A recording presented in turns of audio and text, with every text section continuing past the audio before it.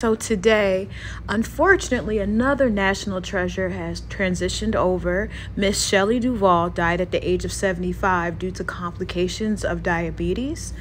We all remember her from the movie The Shining. She was on the children's TV show Wishbone.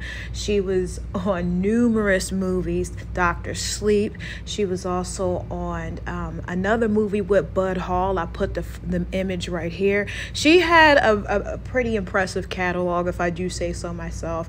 And for her to have, it's weird because she wasn't on that many movies, but she did make an impact on the films that she was on that was memorable, and people loved her even in her elder years, because Shelley Duvall was just that girl. She had the Betty Davis eyes, she had the unique look, pretty hair, and then we all know she disappeared from the limelight, and now unfortunately she passed away.